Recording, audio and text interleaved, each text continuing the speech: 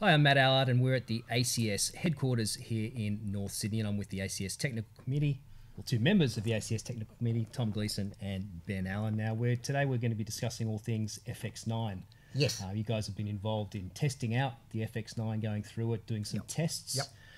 Tom, initial impressions. Well, let me first, a few thanks. The technical committee is made up by a bunch of people, and I'd like to thank Susan Lumsden, Alexi Vanamois, Nito Tamburi, Dragon Studios were a big help, Carl Jenner's helping us out, and we have our amazing Pal Akhtal, our cinematographer scientist, who's also helping us out.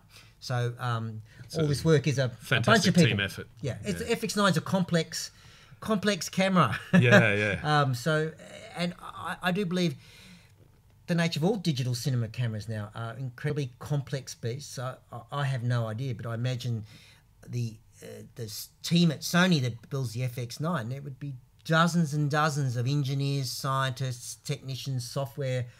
It could be 100 people working for years. Yeah, and you could spend weeks testing this camera, any camera of this kind of complexity. You could spend weeks testing it and still have stuff that you haven't uncovered. So, what we're looking at is we've identified some key parameters that we wanted to look at and really hone in on, okay, let's benchmark them to a certain point and do that in a quantifiable way. Yeah, and partly in the context of the FS7. Yes. In other words, the FX9, what is that going to give you over the FS7? We were chatting to Matt earlier and saying the FS7 has proven to be, I think, the world's most popular Super 35 cinema camera. And so it's a very familiar kind of point of reference as a starting point for, okay, this is something that a lot of people know very well. And so if we benchmark our tests to that starting point, then that gives you guys something to kind of know, okay, well, if this is how the FS7 is performing and this is how the FX9 is performing relative to that, then it's something we can kind of understand. What we thought we'd do is a camera exposure latitude test. So how much correctable latitude is there in the images with certain parameters. And so we're comparing the FS7 in 2000 ISO, its native ISO. We didn't have time to test both base ISOs. There's the dual base ISO in the FX9, so we went with the 800 and just looked at the over and under exposures there side by side. So what you'll see. Shall we play? Well, let's play. And so we'll see at each point the FS7 first. So this is shooting S-Log3, S-Gamut 3 Cine with the S-Log LCA LUT, which is the one that I think most people like. And you're not changing any parameters here, and what we're seeing, I think, is this is like straight out of the camera, and then they turn, and then you're doing a correction based on correct exposure. That's right, yes. So they, turn away, and then as they turn back, we dissolved the corrected image. And so that correction is a very simple exposure correction happening with printer lights in Resolve underneath the LUT. So it's not happening after the Rec 709 conversion. It's happening in log space. And so you've chosen two models here with different skin tones, and you've got someone with a glittery top, what should people actually be looking here? So what we're looking for here is how the contrast changes, any color shifts, the noise changes, and how the skin tones are rendered most particularly. And so we're looking for where we see any kind of breakup or clipping in overexposure and loss of tonal values in underexposure. Now, were you expecting that both of these cameras were going to look fairly similar, or did you have sort of an open mind going in that maybe the FX9 is going to be completely different to the FS7? I think, we definitely went in with an open mind, but with the theory that they were going to have a lot in common. Because there's such a similar design philosophy behind both cameras. And I think Sony would deliberately not take the look too far away. The camera's got to sit within a family of other cameras, and there'll be shoots mixing FS7s and FX9s. I mean, you can certainly spot the difference. There is a difference for sure, and certainly the difference in the color space is real. Like Sony's talking about that it's taking a lot of the color science from the Venice, and I think that's quite visible. It's not just marketing speak. So four stops over, and that's clearly uncorrected. It's vastly over, and correcting back, that still looks quite normal. to my eye. Pretty good. Now, bearing in mind the actress on the right has light skin and is slightly closer to the lamp, so she's probably a third of a stop over on reflected values, and still correcting back. Okay, Very nice. I'm We're seeing starting to get some break up here. Yeah. Some clip, I should say. And at 4 2/3 of a stop, It's on. I mean, that's a long way over. Yeah. And I think that's really... So how would you compare this to other digital cinema cameras that are on the market in terms of how much you can overexpose? I think it's up there with most of the kind of the benchmark cameras, to my eye. What do you reckon, Tom? That's a hard one, but it's very good. Yeah. And at 5 stops over, I think both cameras are very much broken. They're on... You're starting to really lose tonal separation, as well as the highlights clipping. But even if you look at the darker skin tone, it's a little bit further away from the light. There's still some real harshness in the highlights there on her. Is there any sort of colour tone difference between the FS7 and FX9? Yeah, the FS7 tends a little bit more to magenta, and the FX9 tends a little bit more towards green. You know, they are both on preset white balance using the same lens, so those are tendencies in the cameras themselves, which we've balanced out a little bit. Yeah, and I will add with the lighting, we use a mixture of sources. We use one small HMI and a bunch of different brand LEDs, all through one large frame. And in grading this up, I think they look quite good. Like they balance out quite well. Okay. 2 stops under, I think both cameras are really performing quite well still. Yep. So at 4 stops over and 2 stops under, both cameras are very comfortable. And so you've got a 6-stop range there where if you can't get it within 6 stops, you've probably got bigger problems than which camera. You should be choosing a different occupation. Yeah, that's right. Having said that, of course, the test is not so much about... It's the nature of many shots which have such extreme ranges within them. Absolutely, you have to make that call. Yes, yeah. So this is the space you can play in. Yes. So 3 stops under on both cameras, you're really starting to push them. So interestingly, against the early digital cameras, which really were biased towards shadows, like most digital cinema cameras now, these cameras are weighted much more to favour the highlights. Yeah. And so, you know, you've got a lot more latitude in the highlights than in the shadows, like film. So how would you summarise the improvement in what I'm seeing there is much tighter, finer grain on the FX9. So it's, to my eye, it's a similar amount of grain, but the grain's smaller. Yeah, and you use the word grain in place of noise. Yeah. Technically, of course, we're talking about noise. Stretch out this contrast here in these underexposed shots to get a much better looking image. But what we wanted to really see here is how the underexposure is affecting the contrast and how much you lose there. So that's, I thought the results of that were not far off what we were expecting, and I guess hoping that it would be a similar range to the FS7, a little bit better, particularly in underexposure, which is exactly what we saw, and very useful, and a little bit nicer noise. I think it's finer noise, and it's a little bit nicer on the eye than the FX the FS7, which does get very chunky when very quickly. Quite quickly. So dynamic range between the FS7 and FX9 fairly similar? I would say similar dynamic range. The total dynamic range, I think, is very similar between these two cameras. I would say the usable dynamic range on the FX9 is slightly bigger within that. And that's a much more important thing, actually, the usable dynamic range, not just the number. It's the only really thing that matters. Interesting number, to be honest. So would you give can argue all day about total dynamic range, whether and it's always a tough call.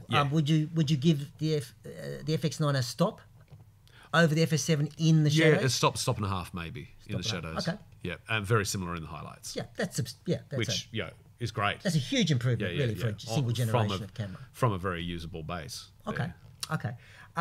So shall we have a look and play now some of our dual ISO tests? Where we took advantage of the 4000 ASA and compared that to 800 ASA. We created a scenario of a typical shoot where you've got an interview with someone you need to have a chat with. First one is the FX9. We're on a 50. We're using the Cine EI S-Log 3 at 800 ASA. Incredibly clean picture. Here, this is no LUT applied. Here we are with instead using S-Cinetone. So we've gone out of Cine EI mode and we're in the 800. The interesting thing about the S-Cinetone is it's effectively like shooting S-Log with a LUT baked in. Yes. So this is more for if you want to turn around material quickly where no one's going to bother grading. And as a it's a really good compromise. Yeah, and as a comparison, here's 709. Which is definitely harsher. So Yeah. the S-Cinetone's I like the giving Cinetone. a lot better roll-off. Yeah. And I think better skin tones. He's handsome. Now, do all these profiles have different base ISO levels? Yes. We'll come back to that, Matt, because that's a mind. I won't use the word. It's a mind thing. But have a look at this FS7 and the difference in the way it shows the skin tones. Yeah. Represents And I the think skin that's where tones. we're seeing the Venice colour science coming into play on the Absolutely. skin tones there. And here we are now. We've bumped to 4,000 ASA, and I see, to my eye, no colour difference. I wouldn't pick it. If, And no if I was noise looking at it in the differences. grade, I Yeah. wouldn't pick which was Yeah, which. I couldn't pick the 800 for 4,000 when I was doing the footage. Now here's FS7. It at 4,000 ASA does a bit better than I thought it would. Beginning to see noise, but Cinetone now, and in the Cinetone mode, it will gain up the picture. So we've now gone to 8,000 ASA. Damn, that's clean. Yep. That is utterly usable. In 4K. In 4K, yes. And here's our FS7, beginning to show the pressure. You can see that noise building up. Again, when we shot this stuff, there's a good strong exposure going down onto the sensor here. Yeah. Does it automatically switch between the two different base ISOs, or do you have to physically actually go into the menu and change it from low to I think high? you can put it onto a button if you would. There's a whole bunch of configurable buttons. It's not a button I would probably have configured because I'd want to be able to dig in because I don't want to accidentally be pressing that button all the time. But again, here's our Cinetone 12,800 ASA. Oh my God. We did a couple of versions. Yeah. This is with a little tiny bit of Final Cut noise reduction. But here's the internal noise reduction. And there's no penalty in that. I can't see any plasticizing in the skin or the amazing. face. That's 12,800 ASA. The most appealing thing about this camera is this autofocus for this exact situation. It's a for huge interviews. thing. I know autofocus is not new. Yeah. I know Canon has been a pioneer in this field, but autofocus, as done in this camera, is the beginning, I think, in some ways, of autofocus truly becoming the revolution that needs to be. This is a full-frame camera, and the EVF in this camera is a step up from the FS7. Yep. No question. It's now a 1280p EVF, which is not shabby, but it's not brilliant. It'd be hard to be manually pulling focus through the lens with this kind of depth of field. Yes, very accurately. hard, Yeah. and for it to actually be accurate when you're dealing with 4K. Yep. But And for the sort of the one-man band owner operator who's likely to buy an FX9, I mean, That's a lot a of times you're going to situation- be in a situation in a room which Exactly. you don't have a lot of time to light, you don't have a lot of time to control things, Yeah, so yeah. you'd probably want to run shallow depth of field in a lot of circumstances Exactly. because you don't Yeah. want to see the background because it's ugly or you can't do anything with It's it. a situation this camera is going to end up in a lot. yeah, I will add, with that low light capability and the ability to run really fast primes at 1.4, you can be in scenarios where the levels of light, Very. the light can be handsome, it can be a lovely soft source, Yeah. but no longer needs to be a bright source. But the autofocus is also incredibly configurable. You can change the speed with which the autofocus changes. There's a whole bunch of different modes. My favourite mode is if I was doing a documentary, I can controlling the focus on the focus ring, but I can tell the camera to pop the focus to the nearest thing I focus to. So if I pull focus between two faces, but I've actually missed by 2 centimeters and I'm on the ear, not the eyes, I'm going to struggle to see that in my little 1280 viewfinder. But the camera's going to go, "Ooh, you've just a bit buzzed there," boop, and it's going to put it across through to the eyes.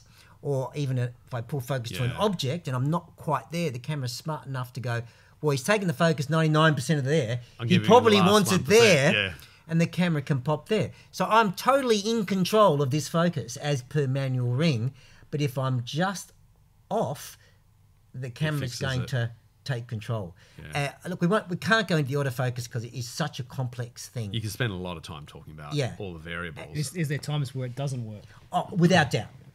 And we couldn't break it. Or modes specifically. that doesn't Absolutely. work in. We didn't test it sufficiently to see where those points are breaking. And I'm not quite sure in the hurly-burly of a Kind of run and reality gun, show, yeah. documentary style bun fight where you have no idea what's going to happen, how useful it would always be.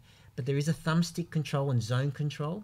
So we can have an intro to two of you, and I can just flick across and make sure it's on the right-hand side. I can do incredible things like tell the camera, focus on Matt, ignore Ben and Tom. So it'll recognise your face over my face and Ben's face. So if you were doing up to 8 people. Yeah, if you were doing a reality show or even a drama for that matter, but definitely in a reality show where there's unpredictable stuff going on, and your camera was dedicated to following Matt, Yeah. then you'd lock it onto his face, and no matter what's going on in the frame, Yeah. it's going to prioritise To him. be That's, totally- that's a great... The sheer configurable nature of the autofocus probably makes it equally as handy for drama because you can set it up specifically for each shot. So the focus puller can go, okay, well, this mode's going to work best here. I might take control at this point of the focus over. Autofocus, you never want to make the mistake that autofocus will focus the camera for you. It's still your job to tell the camera what needs to be in focus. The camera's only just making sure it is in focus, and there will be obviously creative moments where you don't want stuff in focus. So, and also, it's not idiot-proof. It's just a tool that gives you a lot of power and a lot of options. If I was on a drama, it can just save me one take in every setup. Yeah, yeah. If even there are 1 in 100. Well, not 1 in 100. There are individual focus pullers who can nail everything. Yeah. They have magic in their fingers. I don't know how they do it. They're weirdos. And they get the big bucks. They get the big bucks. Absolutely, do get the big bucks. Absolutely, for that reason. Yeah. It's very hard to get those guys, and I work with a lot of very talented focus pullers. But you know, they often need some. Do a run, do a practice. Okay, you're going to be there. This is going to happen. Yep. There's a lot of work. If alternatively we can go, okay, lock onto this guy. Yeah. I want him sharp. He's the star, and it happens. Then So for Probably low nice budget if there drama, was a system where something was built into the actual lens in the future from Sony, where a focus puller could actually directly communicate with the lens instead of having to go through a focus. I mean, monitor. what you're talking about is combining a lot of existing technology there into that, which I think would be You'd have fantastic. the best of both worlds. Yeah, you absolutely would. that would be Venice grade. And I wouldn't be surprised, and I have no idea, have no connection to Sony at all, that this technology is being trialled in the FX9, and that technology will come to a Hopefully camera like the something Venice, like a Venice Mark sensor. II. As a cinematographer, you can choose to use it, you can choose not to. Yeah. But if you've got a focus puller man running down the corridor and and it's going to be a tough one, and the focus puller can go, lock onto that guy, and we do it, and the first take, it's done, then I don't think many cinematographers are going to fight it. Take. Yeah. If it's on the first take and the 51st take. Yeah, it won't replace a focus puller. No, but yeah. working with a focus puller takes it to a whole different level. I actually think it's one of the most exciting things in this camera. Yeah, for absolutely. the Totally industry. agree with that. Yeah.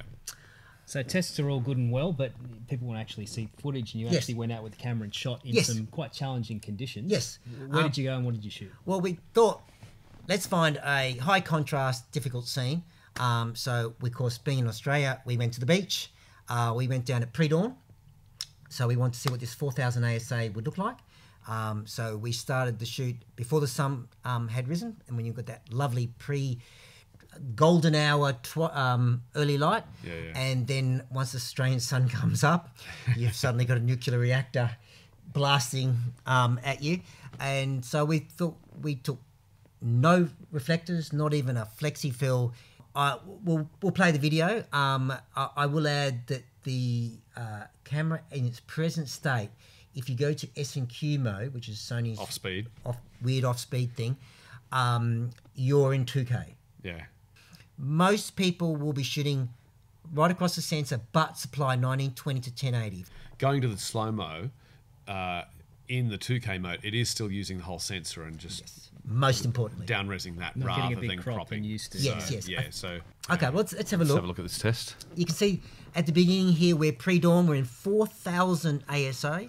So that's a very low light level. Yes, and we are in Cine EI mode here. You can see in this shot, all the lights of the houses are still on. So And what they're frame playing. rate are you at here? Good, Ben. I think we shot every single shot's at 60 frames. Yeah. Which, for shooting people, It's a nice is a frame. nice frame rate. Yeah, yeah. Much above 60 frames, human movement starts to take on a weird... Or begins to become boring. Yeah. Unless someone's doing something incredibly athletic. Like, if you're talking about macro stuff, then sure, higher frame Absolutely. rates, And great. But for shooting this kind of stuff... Water 60 's explosions, you good. can certainly go faster. Yeah. So I think the 4K rates for the camera will be in that 50-60 range. And these are pretty high dynamic range scenes. You've huge. you've got here. Absolutely. And the Yes. highlight roll-off on the sun there is really quite nice. subtle. I will add all these footage has been put into Resolve. Yep. I did the grade myself, so I apologise for that because there's people more talented than me. I think it looks very presentable. But so I've pulled some of these shadows up to see what's in there. When you do pull them up, you do see that, as you mentioned, you do sometimes see some noise. But again, it's that kind of finer grain noise, which is just visually quite acceptable. Yeah. And you could argue, in many productions that I've worked on, we've done beautiful, clean pictures, and then we've added added the grain, film-like And look, grain. there's plenty of big blockbuster films. Absolutely, yeah. At this point in time, are adding a fine grain. Yeah, it adds an organic value that has an aesthetic value. Yes. Yeah. But So here it's we've got not the sun necessarily a directly on problem. her face. I think I did crank the camera to absolute maximum here. I'd have to go back to the metadata. But it's probably 75 to 100. And skin tones are looking nice. And, Absolutely. And the lips are actually looking like a correct sort of colour Yeah. of red, which was a problem with previous Sony cameras. Absolutely. And I will add, when I've done the grade, I've done nothing with the skin tones. Nothing. Wow. That's I've just filled with exposure to make sure it fits in, pulled some highlights down, brought some shadows up. So, to me, those images are more indicative of a higher budget, not wrong word, more sophisticated cinema cameras. Yeah. I wouldn't pick that as a cheapie. I definitely wouldn't. I'm loath to call the FX9 a cheapie camera because it will be, I think, around 11,000 US or 18,000 Australian dollars. But But it's a completely different ballpark to the very high-end cameras. absolutely. And I will add, only 2 years ago, I think Red came out with a full-frame camera. Yeah. And we're talking serious money. Then Arri followed with the ELF only a year ago. 1 year later, Sony has a full-frame camera in this budget range, Yeah. which is amazingly impressive. Yeah. I mean, 3 years ago, you couldn't get that kind of quality in full frame with those kind of features. If this camera No was matter released how much 3 years money ago, you it threw would at have been one of the top-line cinema cameras. Easily. Maybe 5 years ago. But Yeah. I mean, Yeah. it's a big step forward. I will add, you can have a look at some of these pictures, and I have asked this question to Sony, and maybe this will be irrelevant by the end. We were getting this weird purple highlighting. It is recorded into the log footage. I'm not sure what that highlight sparkle is. I exposed this shot because the sun had come up and it was very bright. So I exposed for the sun, but then she walks through the shade. But I've used this bit because it really shows what the camera can do with under. Yep. That's with the straight LUT Cinetone dropped on it. And then the next shot we see with a grade lifting it up. So we are stops and stops and stops under here. Yeah. And does it break up? Is it noisy? Yes. But dang, that's It's very watchable. it's at a pinch. Yeah. At a pinch usable. If that was an Yeah. important shot, I know editors would go with it. Yes. If that was the golden moment. Yep. And I will add, in terms of our focus, that was all manual focus, which I focused by eye using the Sony viewfinder. And was able to nail most of it. Yeah. We were 2.8s, but 2.8 on a full frame camera is... It's not a lot of depth of field. Doesn't work in S&Q. Yes, good point, Matt. Yes, nothing works in S&Q. So when I say that, in S&Q modes, you're losing, I think, almost all the auto, including auto iris. I think I better double check that. Auto iris, auto focus, auto shutter. Yeah. You're on your own. I'm not sure all the processing the power Probably of a the processing camera. limitation of the camera. Yeah, can't do I all those suspect things so. at once. Could possibly change with firmware updates. I don't know. Sony has made a lot of promises to keep this camera updated, and there's a whole list we might try and include at the end of the video of what that schedule is going to be. But at the moment in S&Q mode, because autofocus in S&Q would be awesome. Who knows? Yeah. All right. So what should we look at next? Ergonomics, I guess. I mean, you've just shown vision that you've shot with it. How easy was it to actually shoot that material? The camera is super lightweight. So that's fabulous, no question. But very similar to the FS7, it is a front-weighted camera. The back of the camera sits on your shoulder and comes forward. If you're using lightweight lenses, that's not really problematic. But if you're putting on bigger and heavier lenses, you've got that front weight issue. It is all sitting. It is all Absolutely. front. Yeah, and you do have that lovely Sony handle, which is great. I will add they've not fixed the design of that, so if you put the camera down, the camera you can't sit on the ground. Yeah. It really should have a push button that you could just flick that thing up. That would be nice, and I think Shape and a few others make that as third party. If I was a personal owner, I would have the V-lock adapter, put some weight at the back. Especially if you're going to shoot a lot of handheld with it, that would make a world of difference. Yes. Just having it positioned a bit better and the balance at the back. And this really is the sort of camera that's going to be used a lot handheld. Absolutely, yeah. I mean, with the kit lens, it's all still nice and lightweight, but ergonomics in terms of using the camera. Oh my God, I suppose we have to go there. Sony menus. I read a 400-page manual. And I managed not to bash my head against the wall. I understand it's an owner-operator camera, so if you buy an FX9, you will get to know it, and you will find your way around that menu pretty comfortably. You will learn. Having said that, when we were doing the test, there were moments when there was 6 of us fairly nerdy cinematographers standing around going, how do we do X? Yes. Sony does allow you to build a user menu. Yes. So you can put your top 10 in. There are a whole bunch of buttons that are all configurable. So you can go a long way into sorting it out. You would never want to rent an FX9 and pick it up and think you could go. Having said that, you can build a configuration for an FX9, put it on an SD card, pick up a rental in a country, drop a card in, bang, it's your camera. That's right. So if you're coming from that FS7 background and you know the FS7 menu system, then you're going to transition to the FX9 pretty easily. If you're coming from a Venice or an F55 or an F5, I will say, in Sony's defense, they give you a tremendous amount of power in that menu system. That camera is, we have touched the surface. The networking, barely. Yeah. The ability for that camera to be configured remotely. Yep. There's just a whole bunch of amazing stuff. The proxies can be downloaded over the net as you shoot. Yeah. But with that power comes responsibility and complexity. Yes. Sony just stuffs some things up. Like the Cinetone, which is wonderful. It's a lovely LUT. It's a great for the guys who want to hand over footage all prepared. But Sony don't call it Cinetone. In a menu, it's called Original. See, that's odd. What is Original? So that forces you back to the menu going, what the... I mean, once you know... You know. But why? Yeah. So, look, they have made an effort with the menus, but it'd be very hard to... There's a thing with the Sony menus where it often feels like they're avoiding saying something directly. It's always euphemism. Yeah. So, like Original. They invent new words. Just tell us it's Cinetone. Yeah. But look, again, you wouldn't want to give a fail.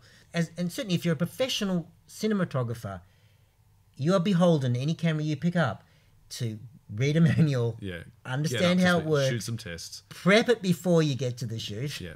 not So if when you get there. For example, if you're going to shoot a doco over 6 weeks with this camera and you had a day of prep with it, you'd be fine. Absolutely. Yeah. Yeah, a day of prep and some tests. Yes. Absolutely. Shoot some stuff, stick it in, make sure you're happy. It would be lovely to see a Venice-style system where there was a simple user menu, which Yeah. ASA, shutter speed, all the things that cinematographers going to use on a shot-by-shot basis, sitting up front of a menu system with all the complexity sitting behind, that when you need The it, more you dig expensive it. the camera is, the easier it is to use. Yeah. That's the No irony question, of yes, that's the yes. irony of where we are in 2019, that you pay a premium for simplicity. And you know, not just in Sony, across the brands, there is Yeah. a premium for Same with a simple Red, to operate camera. Yeah. Now, in terms of inputs, outputs, two of the big new additions to the FX9, time code and Genlock. Yes, fantastic. It's All something built in. A lot of FS7 You don't users need were an complaining about. adapter. We got some disadvantages. You can't control the LUT on the different outputs now for some reason. Again, Yeah. Maybe firmware could be fixing firmware. so it's what we talked a bit earlier. This is a camera built on a budget. It's also built to fit within a family line of other cameras, and it inevitably has some limitations, whether they be technical or whether for other reasons, and the camera can't do certain things. So the FX9 is capable of superb performance and a lot of things, but there are points, a whole series of points, camera speed being one of them, where this All these camera compromises. hits the headroom. Yeah, it's, you know, it is built to fit in their spectrum of cameras, and and when you look at it in that, you know, this is a big step up from the FS7 Mark II, Yeah. and it's a vastly cheaper camera than the Venice. Yeah. Those compromises make a lot of Anamorphic is sense. probably the best example of that. Yeah, This is a camera, being a full frame sensor, is utterly capable of being anamorphic because it's got the full height. It's the Yeah, perfect yeah. camera, Sony camera, to be shooting anamorphic. Sony's chosen not to put it in. Yes, And so that- you that could was- shoot anamorphic on there. You just can't Do you squeeze it? de-squeeze it Do your head in. internally. You'd I've have tried to it. use an extra. Or if you had a monitor, maybe. If you had a monitor, yeah. But that was a conscious choice on their part. Look, I have to question how many FX9 users would want to put anamorphic glass I would say on a to lot shoot. want to. But the reality of whether actually doing it, yeah. is a whole different thing. Having said, there's a whole bunch of super cheap anamorphic glass heading our way. Yeah. So, It's probably going to happen. and Sony could change. Yes, yeah, and it is the kind of thing that could change in a firmware update. And If they made that choice. No 6K recording, that's probably the thing people are going to complain about. Whether they actually need it's another thing Yeah. altogether. Look, my take on it, and I know some people see differently. I think for the users of this camera, the 6K to 4K output is a good thing. You get, in some ways, the best of both worlds. You get that wonderful oversampling from 6K, and I will add, you clearly see between the FS7 and the FX9, when you flick between the images, the clarity that 6K sensor gives the image over the FS7. And that there you're really looking at the way that the Bayer pattern sensor works. Having that oversampling is vastly more significant than it sounds Absolutely. at first glance. Now, some would argue, well, why can't we have access to that full 6K? But to be totally honest, the camera is doing a good job of downsampling you to 4K. With a 6K camera, you've probably only got around 4K resolution anyway, maybe a bit more. I mean, but by getting 4K, your file sizes are reasonable. Yeah. It's more manageable. I You're think with only the giving away Yeah. you are Yeah, giving yeah. away something, no Yeah. question. But I think 90% of people, they're not leveraging that extra. Definitely. And I think for the internal recording, that makes so much sense. I think it's a really sensible thing that they've done with the internal recording to keep that to 4K. Also because the workflow matches the FS7. Yes. So people don't Hand need it to over. reinvent any workflow there. Yeah. So that, I think, makes perfect sense. Where I'm struggling a little bit with the logic is that the raw recording is also going to downsample to 4K. Now, maybe that will work brilliantly. I'm going to reserve judgment on that till I see it. Yes. I am struggling a bit with the logic of that. I'm not Yeah. sure why. I mean, the FS7 was a mid-tier bread and butter workhorse camera. Yes. And Yeah. I think for the majority of people who were using it, the type of internal recording they were doing, I mean, I don't know how many people were actually shooting raw on an FS7 or FS7 Good Mark question. II. I don't know. Probably not many. Not many. Yeah. And probably most people are probably still delivering in HD. Yes. So I think Sony have probably done the right thing. If it ain't broke, don't fix it. Just come out with something that is I think so. upgraded and offers a few more advantages over an FS7 Mark II. Yeah. The raw recorder may offer some advantages. I certainly, I will add, if you pixel peep on the FX9 footage, you clearly see the processing this camera's doing, and the nature of the XAVC codec. If you pixel peep, if you use the raw recorder, or you need an adapter, then you need to buy a separate third-party recorder. So what this all adds up to be is unknown at this stage. Yeah, but it's not a bargain solution for RAW. Yeah, and you'll end up, I think, with a higher bit depth. Yep. What it's all going to be, I'm not 100% certain. I don't know if it's going to be really worth. I think once you've got all that palaver, just upgrade the camera. Go to a Venice. Bigger, better camera for that job. If you're going to make a movie, shoot a film, and it was VFX heavy, you'd be not using an FX9. Yeah.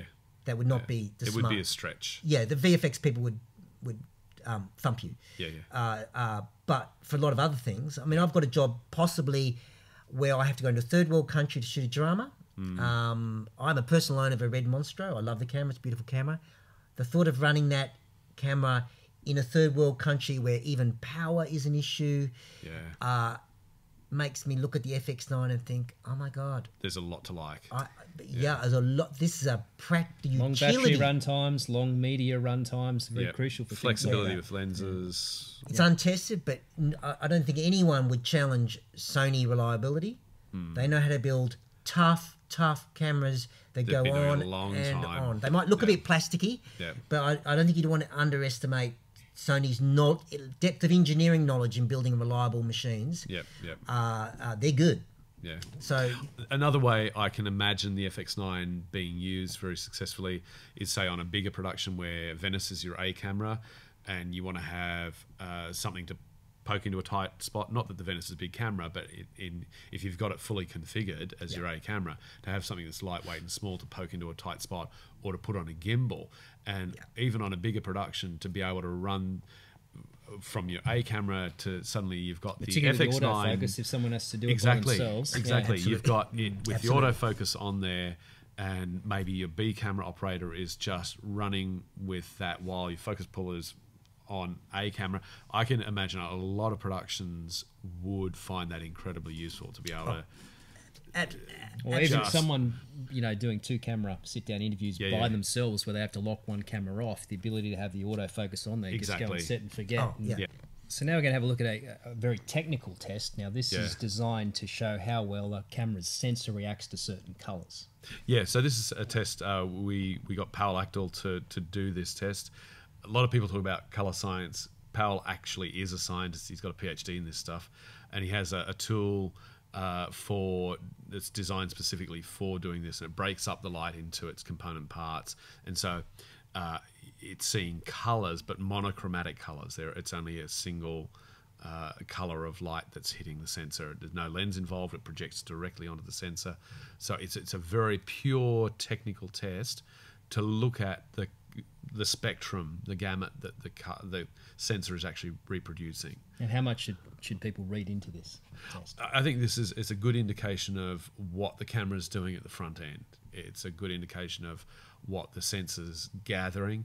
It is a purely scientific test. It's not an aesthetic test. It doesn't really give us much information about the aesthetics, but it does give us information about the pure tones that the camera can reproduce relative to Rec 709 or Rec 2020 color spaces, which are quite different. Yeah, every camera has a very complex digital signal path, and not to mention post-production. Yeah, but so this test is telling us what information and what range of color information is being fed into that system. Yeah.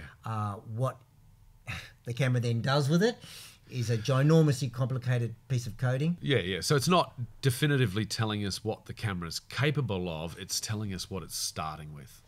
Yes, absolutely. Well, let's have a look at that. We started with the FS7, what it is capable of doing, as a benchmark for us. That's a picture of our monochromator, and here you can see the light broken down into its frequencies. So the FS7 was quite good, had accurate reproduction, especially in greens and blues. You can see it going well past 709 in the central triangle. Which lots of cameras don't do. Yes. They don't do well in those necessarily. But the FS7 did not produce particularly well when the reds get saturated. And Which is surprising. And you can see, obviously, in Rec 2020, in that bottom right-hand side, it's not really even a Struggling a go, bit. and it's even incapable of covering 709. Yeah. So a deeply saturated red colour with the FS7 is going to be pushed to magenta.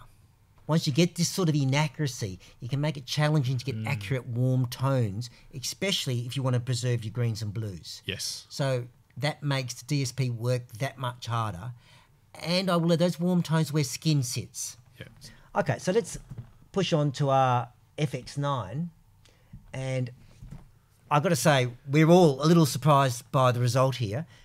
Obviously, has excellent wide production in the greens, better than any other camera that we've put this test through. We won't mention every camera. We put probably Most of the high-end cameras. almost all the high-end cameras through, I think. It's very good accuracy in the ranges of blues as well. That's not uncommon with a lot of the other cameras. I think there was when we presented this here at the ACS HQ, there was an audible gasp in the room when Powell explained how significantly better this was than anything else he'd tested. Yeah. And you can see, especially when we look down here in the reds, obviously it's covering 709 with ease, but it's pushing the reds right into that far right corner. So the accuracy with which that camera can differentiate between different frequencies of red is excellent. And it's almost coming right into Rec 2020. The very far right, you see a little bit of shift towards magenta, but in Powell's mind, tiny. that's easily correctable. But in his mind, the FX9 Center was the best he'd seen in any camera in Full terms stop. of its ability to see color. Pure color. We also did a little test. We put a chroma key up with the FS7 and the FX9. We got both our models to wear green just to make it tough for the camera.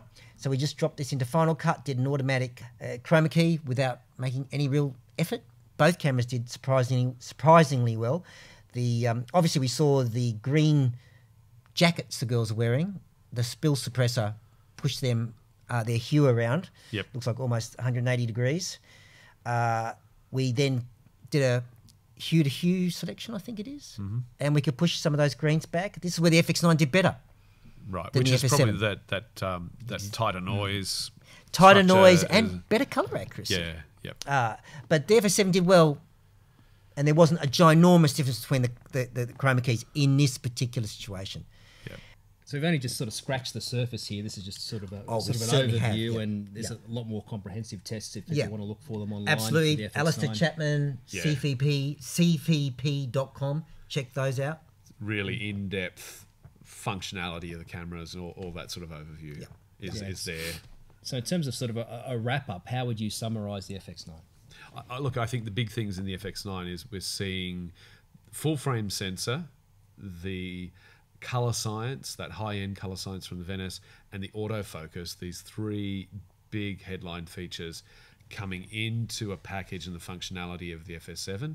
And I think for anybody who's comfortable with an FS7 and likes the FS7 and wants those features, it's a no-brainer. It's, that's where it sits. Yeah. And anyone needing to step up from an FS7, it's a very logical step. Or as someone looking for something to accompany, say, a Venice or an F55. Yeah.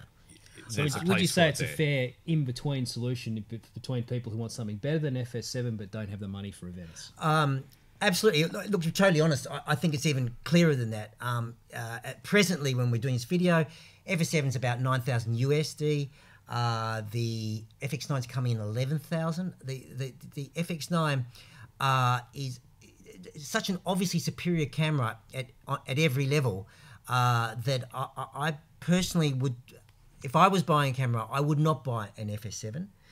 It's a capable camera, and frankly, if you want to stay with Super 35 and you're not interested in full frame, you've got a thing against it, you don't like it, then or it's if not you the had camera. a pool of FS7s and you needed another one, sure. Yeah. If you already have them. But if I was buying a camera today and I was looking at the FS7 and the FX9 for only that small amount of money, I know that my work would look so much better on the FX9 than the FS7. That would be a help for my career, clients, because people are just going to look at stuff, especially if they're clients who are just looking for stuff straight out of the box. So they're going to be looking at the cine tone, they'll be looking at color tone, skin tones, and people are going to look handsome.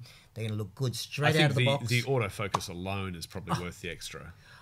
No question. I'm super excited by the autofocus. Yeah, yeah. I think that's got a long way to go to really cross through the entire industry, but we're seeing the crest of a wave Absolutely. in the distance, Yeah, and yeah. you can see If it you were coming. an FS7 owner, would you pull the pin and upgrade?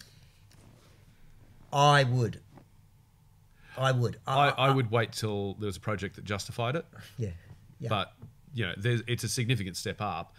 But would you upgrade just because that's there? It certainly doesn't invalidate the FS7 as a workhorse camera.